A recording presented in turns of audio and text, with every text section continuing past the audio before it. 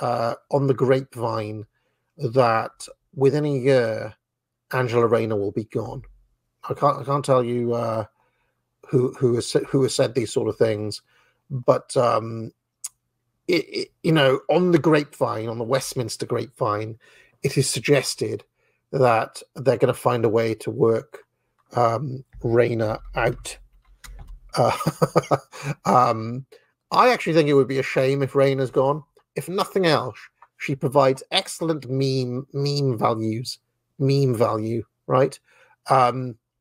But she is a lol cow for the right, but I think that for the left, or for Starmer in particular, she is a pain in the ass, basically.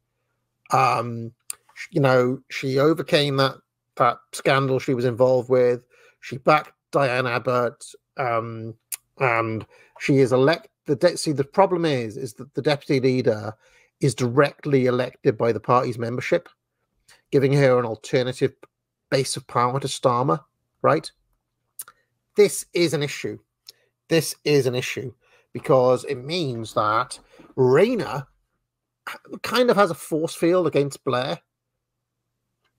I mean, imagine how annoying that is for Tone to have this idiot. So you've got Blair on the one hand, you've got Blair saying, listen, we need to put the woke away. We need to, like, you know, do all the stuff, tough on crime, cause of the crime, Mecca blanket, do all the stuff, do all the things, do all the stuff academic agents have been telling you for the past 5 years, okay? On the other hand, the party membership have different ideas, of course, because they're Labour and they're full of idiots. And, you know, they're stuck with this woman as the deputy head.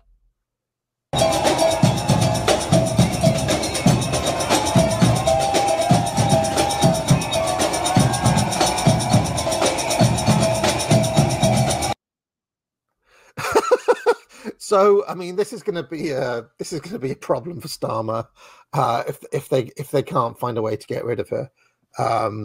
So, and they've tried and they failed so far. But let's see. It's not as easy as just firing her, you see, because different power base. You see, power is a check on power, and this is a rival castle within Labour. You see, okay. Next, the Godfather, Tony Blair. Let's see what they actually write about him here. Starmer will forever live in Tony Blair's shadow as the second Labour leader swept to power after a concerted effort to wrest the party away from the left. The pair have an open line of communication as Starmer moves on to the next big challenge, turning his campaign success into effective government. Blair championed the two men's connection when he invited Starmer on stage for a fireside chat / pep talk / you will listen to me at his influential think tank, the Tony Blair Institute, which is already furnishing the new government with both policy ideas and key staff. Starmer has said that he talks to Blair a lot about how his predecessor prepared for power in 1997. Blair's reach within the current party cannot be overstated, with the Blair grandee, with a Labour grandee immersing himself in blue sky questions about what AI means for the future of humanity, while Starmer battles more pressing demands. Blair has previously insisted he will not act as a backseat driver for his successor, though was notably quick off the mark with some public advice for Starmer on immigration policy in this weekend's Sunday Times. The new PM is certain to find himself reaching for his predecessor's guidance, whether directly or indirectly, when the chips are down. All right, so we know about Blair. There's also the Prince of Darkness, Peter Mandelson. He has been very, very present in the Labour Party stuff. He's been at all the conferences. He has been all over the radio and the TV coverage on election night. He was like a rash everywhere. Mandy was there. And of course, he is also Mr. New Labour 2.1. And he still has some pull within the party as well. But he's close to, I still think he's closer to Blair than appearances suggest. So let's carry on. Now these are the important people here now. Morgan McSweeney and Sue Gray. So let's see what is written on these. In opposition, Morgan McSweeney was Labour's campaign director, perhaps the most enigmatic figure at the centre of Starmer's world, and also the most crucial. After working in local government, he joined Labour Together, a think tank and campaign group dedicated to winning the party back from Corbyn and the hard left. McSweeney worked on Starmer's 2020 Labour leadership campaign after deciding he was the best placed candidate to steer the party into a more electable position. He was right. McSweeney is widely credited with driving Labour's winning strategy through a combination of close attention to data and a conviction that the party needed to win back the disenchanted and the alienated, shifting back towards the centre ground. An Irishman married to one of the Labour's new Scottish MPs, Imogen Walker, is expected to play a central role in shaping the narrative of Starmer's nascent government and targeting victory at the next election. His importance to the entire Starmer project is impossible to overstate. So it's important to get your head around this guy here, Morgan McSweeney. He is the new Alistair Campbell, basically, if you want to put it that way, or the new Mandelson, if you or Mandelson and Campbell rolled into one. It's this man here, and you know, he is not going to like the fact that the huge looming figure of Blair is backseat driving, constantly over the shoulder, whispering in Starmer's ear. And it's like, hold on a second, I'm the one running this show. And, you know, power hates a rival castle. Well, that even works on this tiny little micro scale of the court intrigue within the Labour Party. And I think McSweeney may be a rival castle to the Dark Lord himself. And that's going to be a central struggle. Is McSweeney going to be able to outflank Blair with all of his resources and all of his power? That's going to be interesting. Anyway, we'll come back to McSweeney in a second because Unheard, who is it for? I've got a piece on that, which I'll read in a second. Next, there's the fixer, Sue Gray.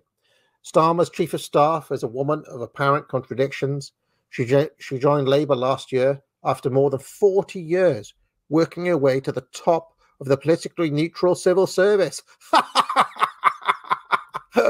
Yeah, neutral. She is notoriously hard-nosed, yet also, reportedly, a great deal of fun. What's that link then? What's the great deal of fun? Oh, yeah, okay. All right, then. Something to do with Partygate. Her task so far has been to make Labour a more disciplined, tightly focused operation, earning her both diehard fans and enemies in the process. Gray's reach is an extensive one, covering the party's relationship with the top civil servants, trade union bosses, and management of the shadow government. She takes a special interest in matters of ethics, having previously served the Cabinet's office, most senior enforcer, will be on hand to navigate the murky personnel issues as they arise for Starmer and his new phalanx of MPs. Now, Sue Gray, I know less about this woman, but I do know that she is, she's talked about a lot. I mean, I watched a piece with David Starkey on New Culture Forum the other day after the election, and Starkey was going on about Gray as well, Sue Gray. I would like to know if she has any relationship with Blair.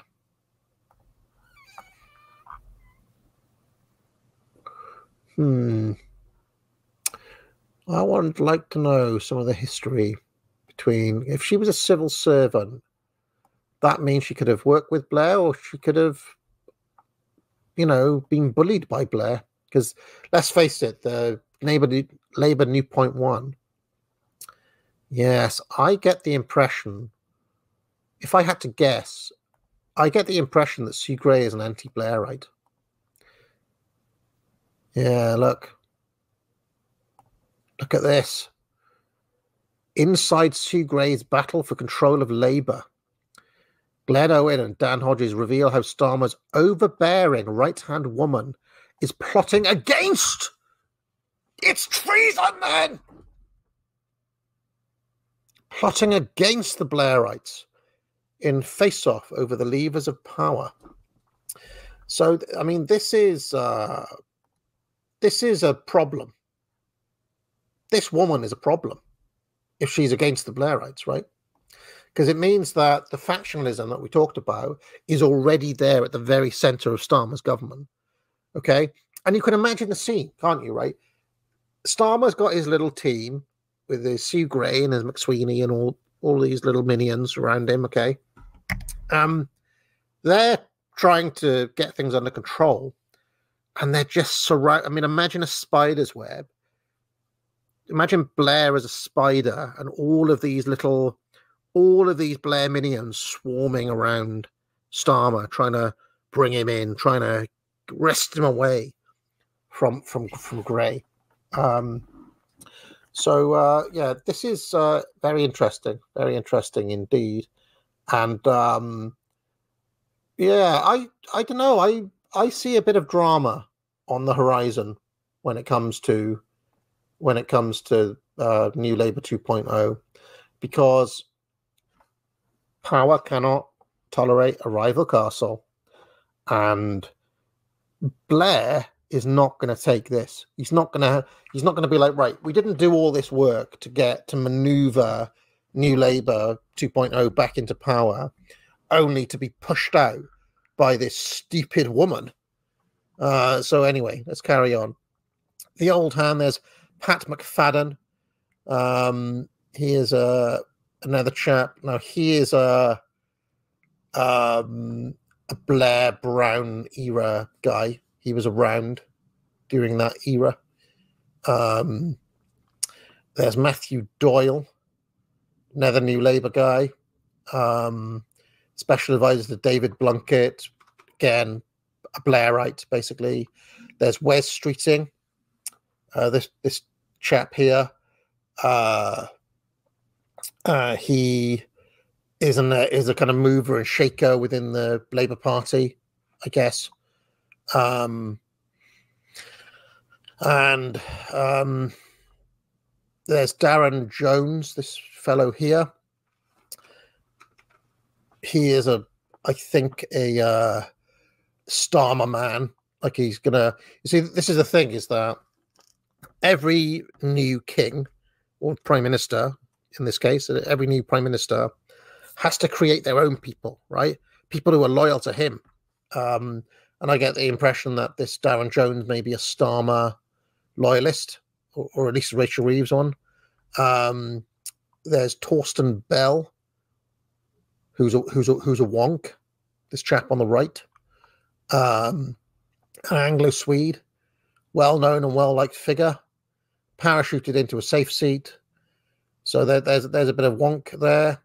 Now I'd be interested to know Torsten Bell's relationship with the Dark Lord. Have they appeared on stage together? Is he that kind of high up, or is he not? Let's have a look.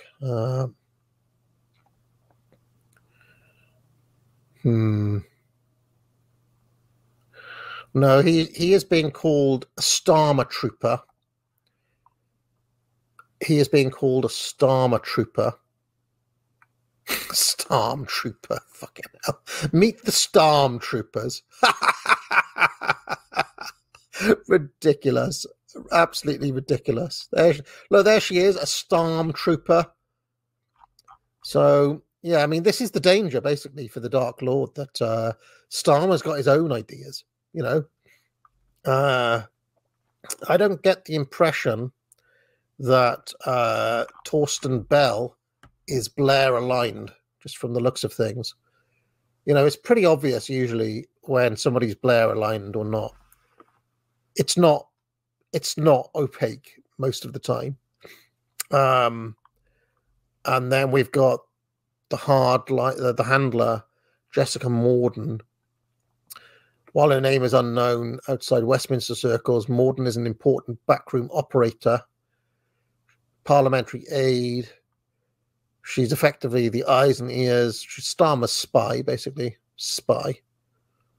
You know, will help with the enforcement stuff. Okay.